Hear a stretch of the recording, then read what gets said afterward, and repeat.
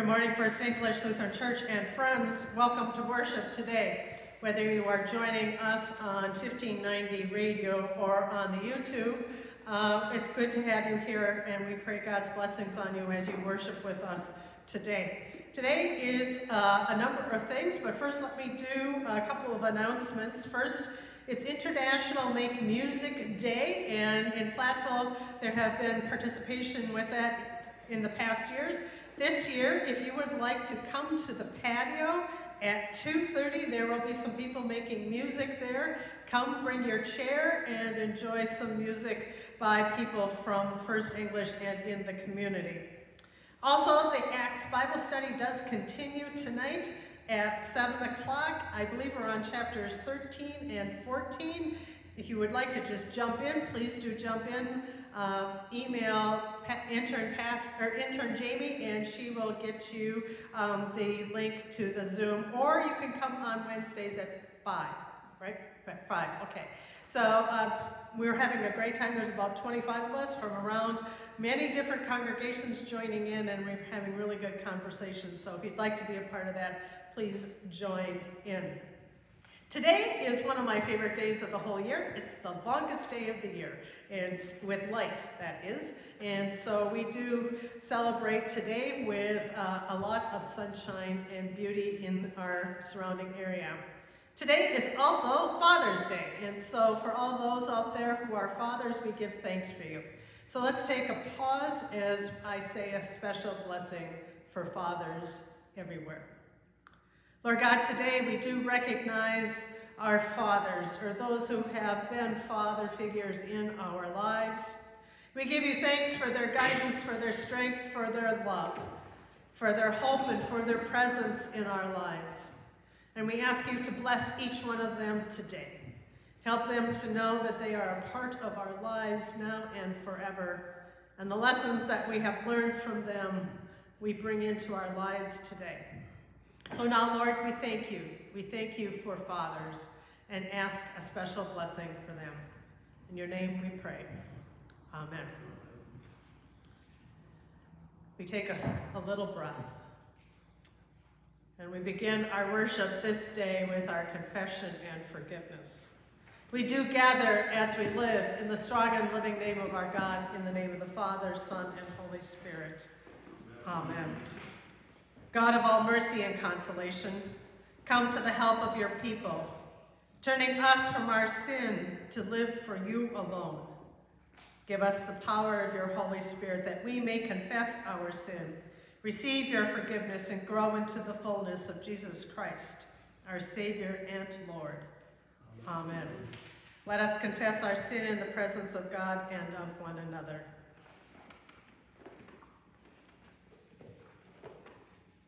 Gracious God, have mercy on us. We confess that we have turned from you and given ourselves into the power of sin. We are truly sorry and humbly repent. In your compassion, forgive us our sins, known and unknown, things we have done and things we have failed to do. Turn us again to you, and uphold us by your Spirit, so that we may live and serve you in newness of life. Through Jesus Christ, our Savior and Lord. Amen. In the mercy of Almighty God, Jesus Christ was given to die for us, and for his sake, God forgives us all our sins. As a called and ordained minister of the Church of Christ, and by his authority, I therefore declare unto each and every one of you the entire forgiveness of all of your sins, in the name of the Father, and the Son, and the Holy Spirit. Amen.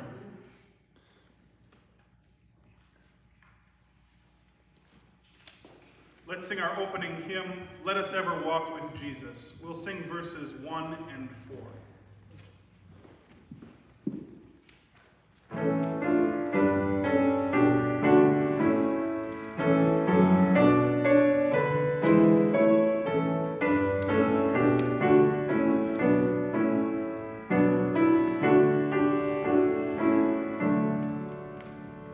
Let us ever walk with Jesus.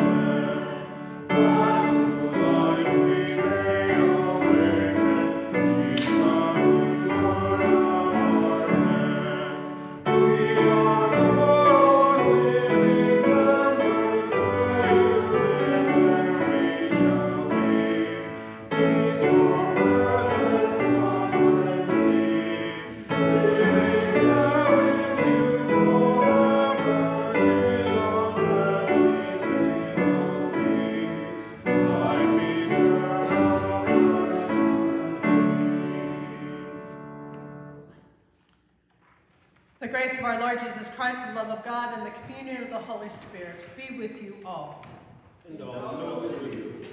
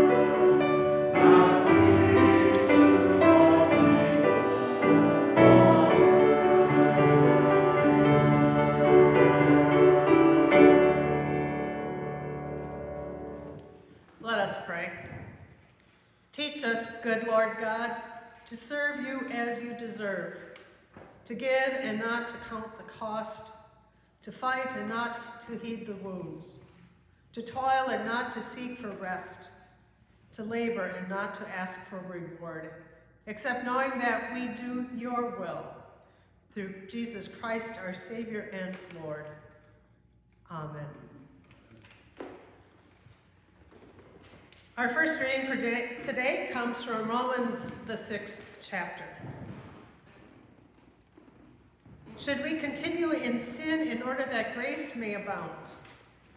By no means. How can we who died to sin go on living in it? Do you not know that all of us who have been baptized in Christ Jesus were baptized into his death? Therefore we have been buried with him by baptism into death, so that just as Christ was raised from the dead by the glory of the Father, we too might walk in newness of life. For if we have been united with him in a death like his, we will certainly be united with him in a resurrection like his. We know that our old self was crucified with him so that the body of sin might be destroyed, and we might no longer be enslaved to sin. For whoever has died is freed from sin. But if we have died with Christ, we believe that we will also live with him. We know that Christ, being raised from the dead, will never die again. Death no longer has dominion over him. The death he died to sin once for all. But the life he lives to God. So you also must consider yourselves dead to sin and alive to God in Christ Jesus. The word of the Lord. Thanks be to God.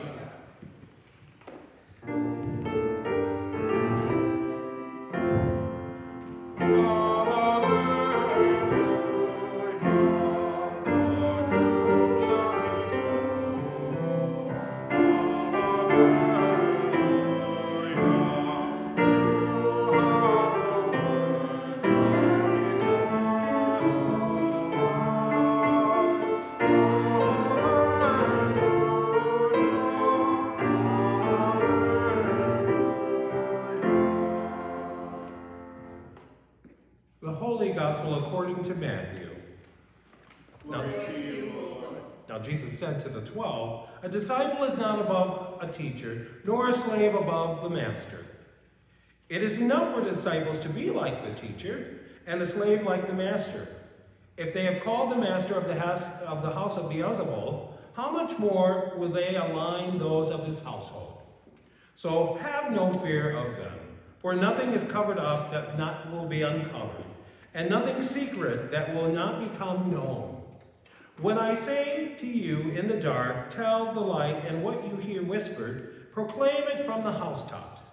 Do not fear those who kill the body, but cannot kill the soul. Rather fear him who can destroy both body and soul in hell. Are not 2 sparrows sold for a penny? Yet one of them will fall on the ground apart from your Father. And even the hairs on your head are counted. So do not be afraid. You are more value than most of the sparrows.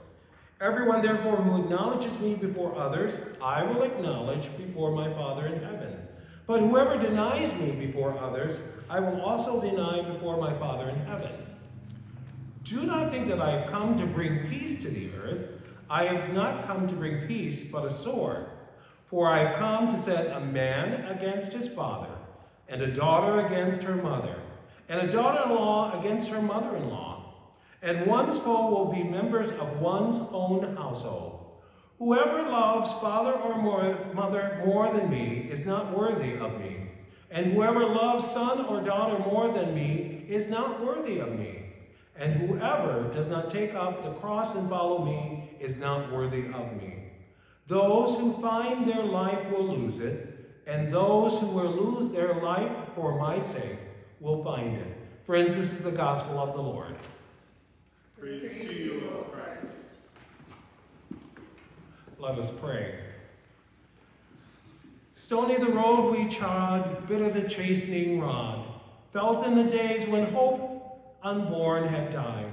Yet with a steady beat, have not our weary feet come to the place which our parents sighed.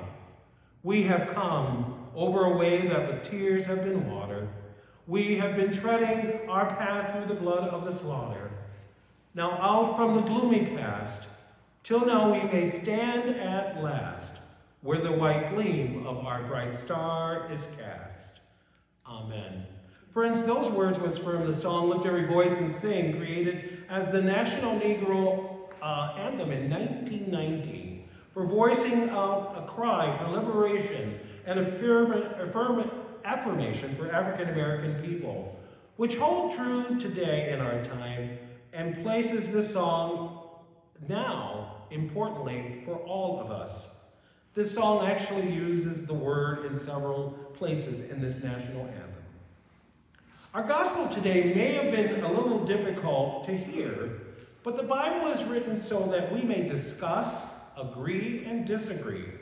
So here are some of the points I found worth mentioning.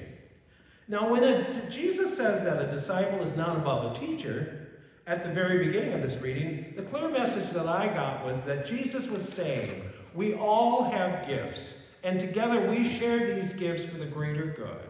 Each person among us listening and who are gathered here are important for the greater good, which is for the church, from the cleaning staff to the person that plays the piano. Also in verse 26, Jesus reminds us to not be afraid. Friends, we are living in difficult times, and we must strive even further to trust in our faith. Today's image of Christ is not coming down to fix our messes by bringing the gift of peace. He's actually bringing a sword. Now, the biblical image of a sword portrays two images. If it's pointing up, we're at war. If it's pointing down, we're at peace.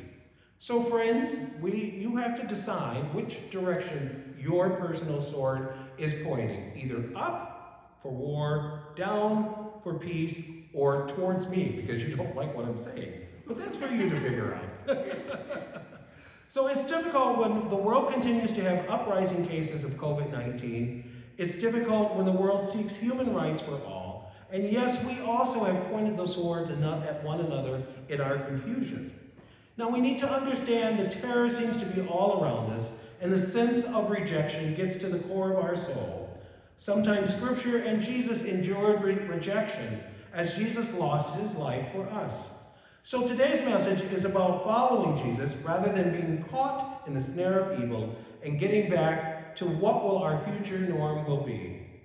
So what was Jesus thinking about in verses 34-39? If you remember hearing it, your thoughts may have been, what in the world Jesus is doing, and hasn't he gone a little bit too far? This dispels the image of what we think Jesus looks like and what his temperament is about.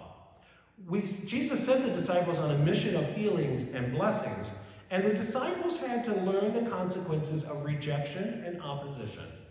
The good old days of following and dining with Jesus are memories of the past for the disciples, and yet this is the story of our current times. We are all tried and persecuted by one another, just as Jesus is asking the faithful then and now to carry on the good news. For in the end, we will be real and have everlasting life, is what we hope to find. Now, friends, the church will survive. So in Matthew's scripture, he declares, in spite of all the trials and fear, the gospel will always be there for us. Remember, the Holy Spirit will never abandon us. We will come and see that our suffering is not wasted, but a testimony of our faith. And even in the midst of our hardships, we will know no one can ever separate us from the love of God. And finally, while family disruptions will take place, Jesus is not against us, but for us. Today is Father's Day. Blessings to all men. Every man gathered today performs a role in someone's life, which is not to be taken for granted. If there's conflict, take some time to try and fix it. If not, pray. I lost my dad on Memorial Day while I was on internship in 2016. While I was on internship, he was planning to move to Arizona to live out the rest of his life because he had just turned 80 that year.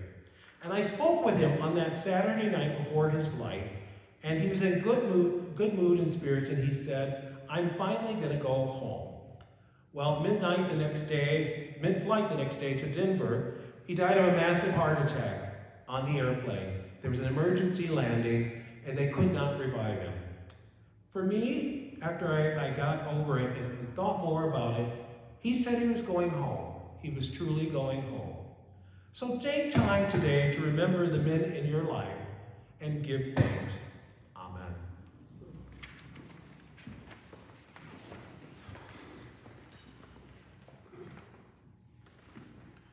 Let's sing our hymn of the day, O Jesus, I Have Promised, number 810. We'll sing verses 1, 3, and 4. Amen.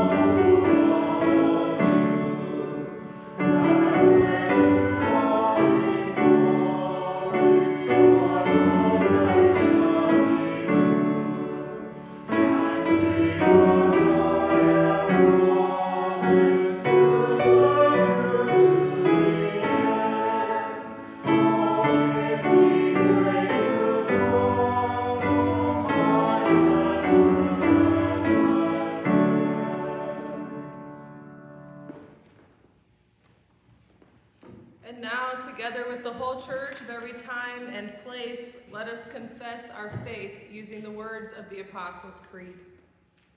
I believe in God, the Father Almighty, creator of heaven and earth. I believe in Jesus Christ, God's only Son, our Lord, who was conceived by the Holy Spirit, born of the Virgin Mary, suffered under Pontius Pilate, was crucified, died, and was buried. He descended to the dead. On the third day he rose again. He ascended into heaven. He is seated at the right hand of the Father, and he will come to judge the living and the dead.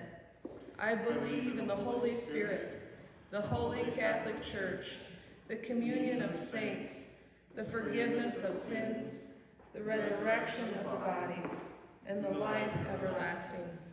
Amen. And now, called into unity with one another and with the whole creation, let us pray for our shared world. Expansive God, you bring diverse voices together to form your church. Open our hearts and unstop our ears to learn from one another, that differences might not overshadow our baptismal unity. Hear us, O God. Your mercy is great. Providing God, your creation shows us that life comes from death. Renew the places where our land, air, and waterways have been ill for too long. Direct the work of all who care for birds and their habitats. Hear us, O God. Your mercy is great.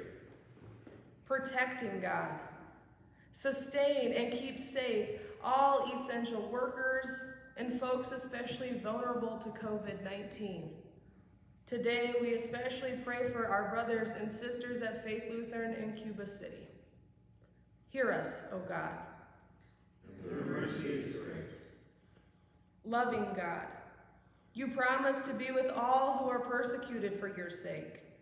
Guide all who speak your word of justice and console any who are tormented or targeted for being who they are. Hear us, O God. Your mercy is great. Compassionate God, you are with us and we are never alone. Bless all fathers and father figures who strive to love and nurture as you do. Comfort all who long to be fathers, and all for whom this day is difficult. Hear us, O God. Your mercy is great. Reigning God, you bless us with guides and caretakers in the faith. As we give thanks for those who have died, increase our care for one another until we walk with them in newness of life. Hear us, O God. Your mercy is great. Receive these prayers, O God, and those too deep for words. Through Jesus Christ our Lord. Amen.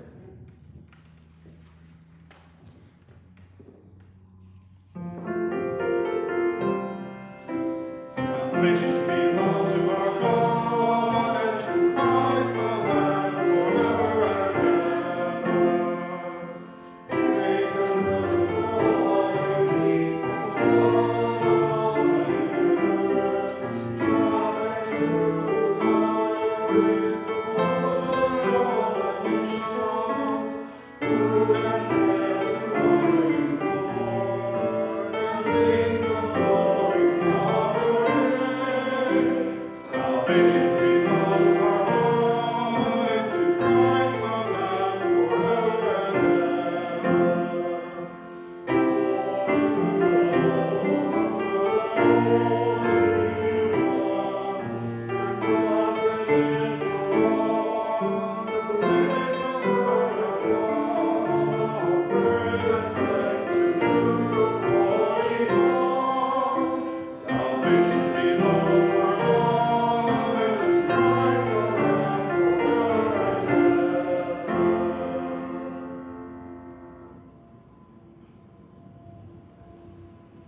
Let us pray.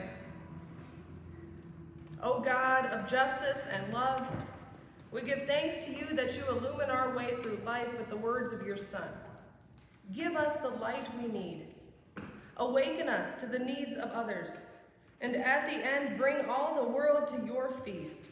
Through Jesus Christ, our Savior and Lord, to whom with you and the Holy Spirit be honor and glory forever. Amen. And now gathered into one by the Holy Spirit, let us pray as Jesus taught us. Our Father, who art in heaven, hallowed be thy name. Thy kingdom come, thy will be done, on earth as it is in heaven. Give us this day our daily bread, and forgive us our trespasses, as we forgive those who trespass against us. And lead us not into temptation, but deliver us from evil. For thine is the kingdom, and the power, and the glory, forever and ever. Amen.